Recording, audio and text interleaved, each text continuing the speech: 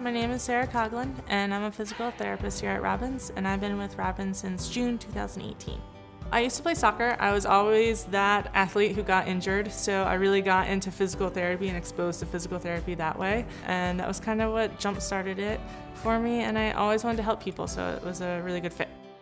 Robbins is such an awesome facility. They are really focused on patient-centered care. There's a lot of physical therapy places out there where patients just come in and leave. They don't really get to know their therapists, really understand what's going on, and that is the total opposite here at Robbins.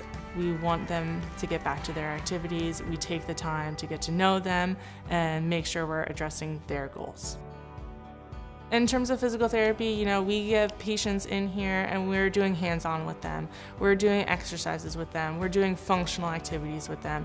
Two people can come in with knee injuries. One wants to get back to running. One wants to just be able to get off the floor to pick up their grandchild. So their treatment is going to be totally different. Patient education is such a huge factor here at Robbins. We ultimately want the patient to understand what's going on, what we're going to do to help them get better, and what also they need to do to help themselves get better.